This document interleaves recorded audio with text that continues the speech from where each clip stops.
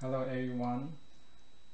Today my topic is network service embedding in multiple edge systems, profit maximization by federation. My name is Li-Hsing from National Jiao Tong University, Taiwan. Here is the outline of my topic. The first, I will introduce the main contents, then system model, followed by problem definition and the proposed mechanisms. Finally, I will show our simulation results and the conclusion. First, service function chaining.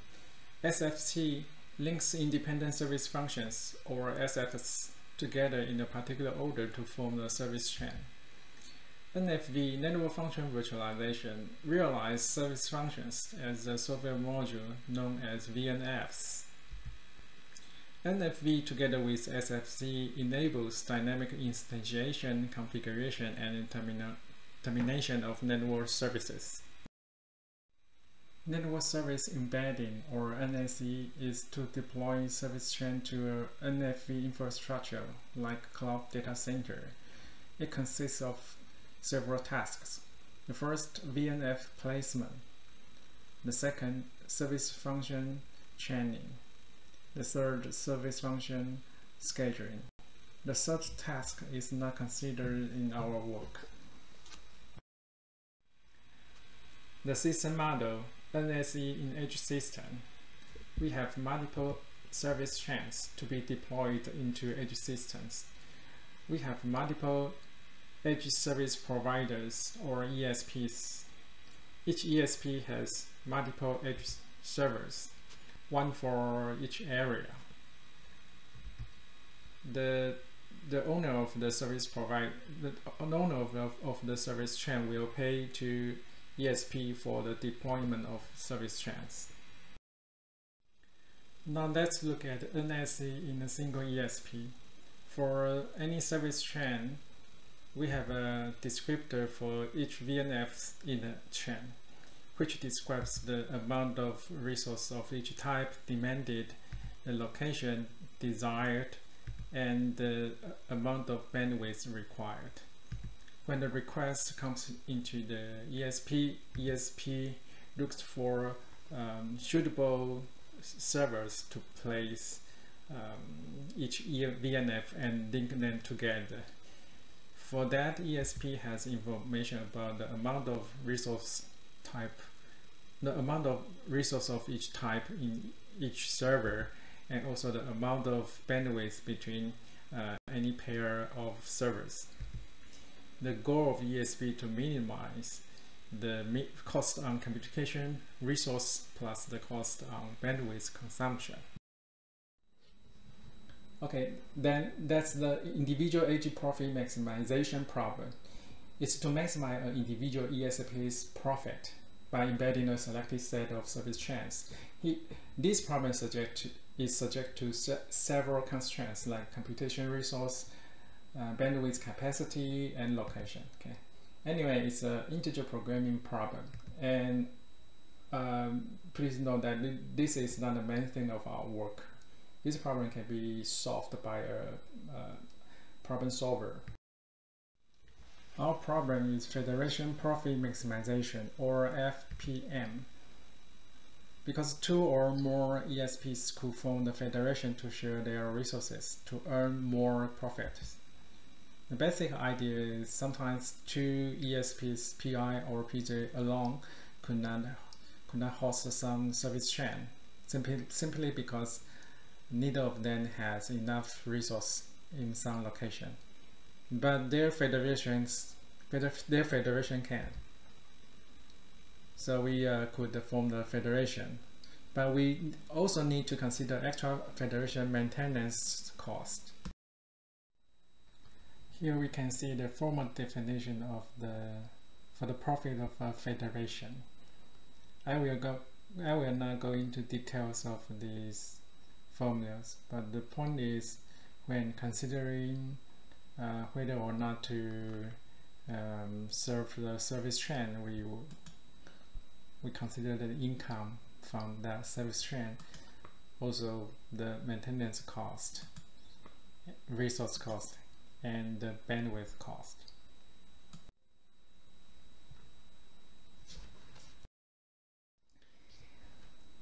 Okay, the final problem, social welfare maximization, is to identify a federation structure that maximizes the social welfare, that is the total profit of all ESPs.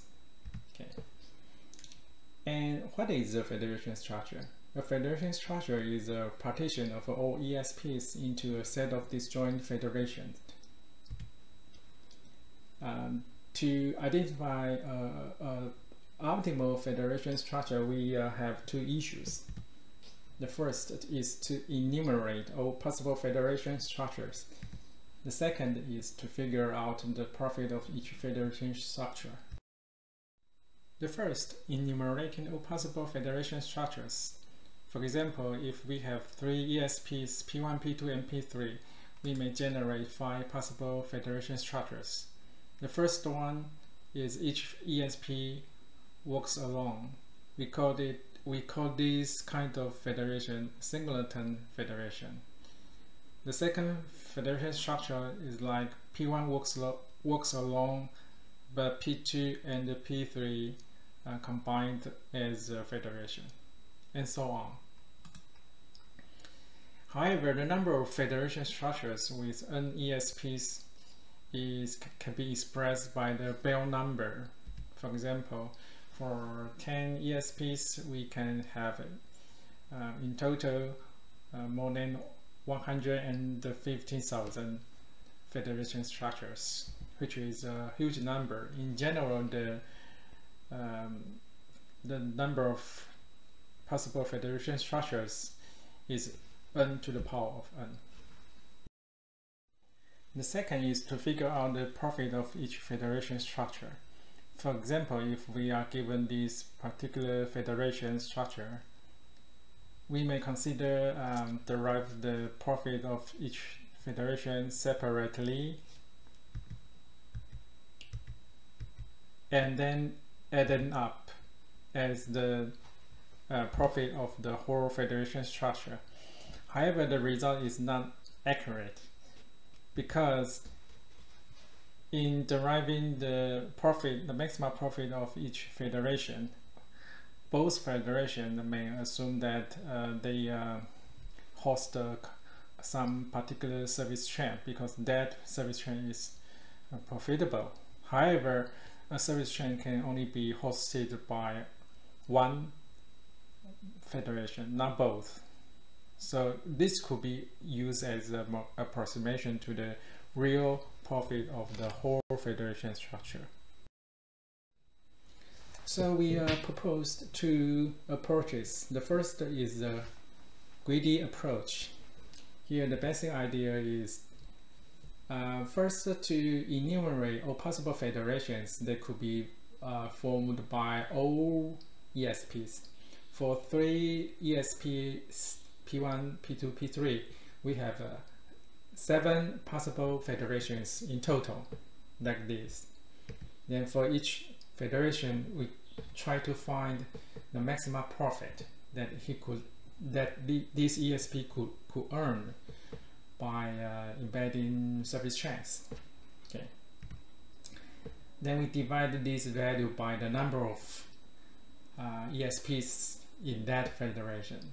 Okay. For example, for the last federation, we have 3 ESPs, so we divide V7 max by 3. Then the result will be the worth of each federation. Okay. This greedy approach simply looks for the highest value. Okay. Suppose here in this example, F6 has the highest value, so we first pick up P1, P3. Okay. Then we remove any federations that have some ESPs in common with this federation. So all these federations are removed. Okay. Now we only have one choice left, that is P2. So this will be the final result. The other approach is simulated annealing, or SA. We use standard SA. The only design choice here is the definition of neighborhood. We defined that two federation structures are neighbors if they if one ESP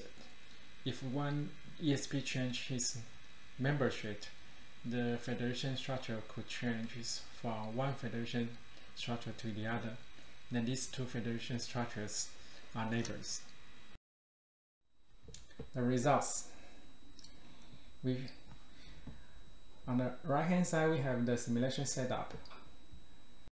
On the left hand side is the result of the average social welfare versus the number of serving areas.